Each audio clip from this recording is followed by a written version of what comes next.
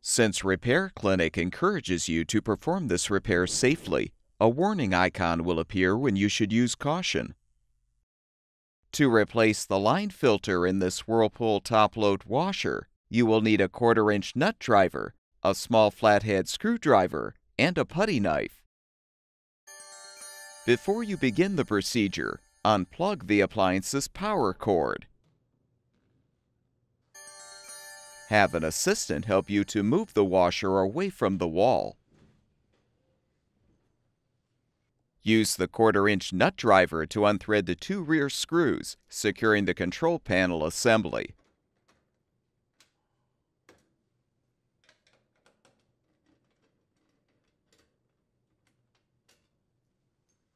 Next, insert a putty knife under the front corners of the control panel housing to release the clips securing the housing.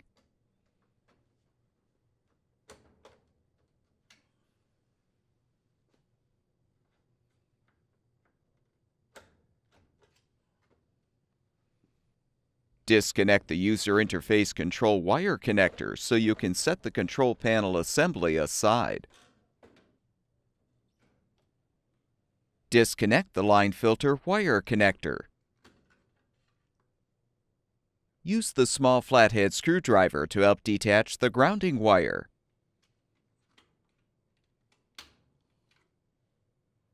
Now use the 1/4-inch nut driver to unthread the mounting screw, securing the line filter. Push the old component back to remove. To install the new line filter, insert the clips into the slots in the main top and push forward. Thread the mounting screw to secure.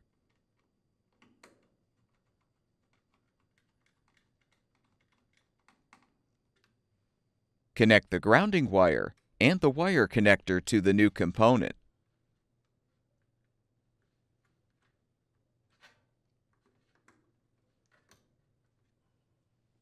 Reconnect the user interface control wire connector to the main control board.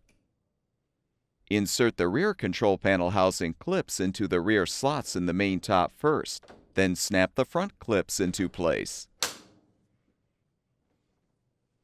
Rethread the 2 rear screws to fully secure.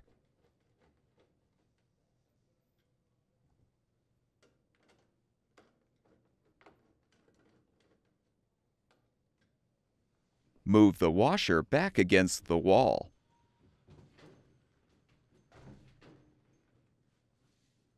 Plug the appliance's power cord back in, and the washer should be ready for use.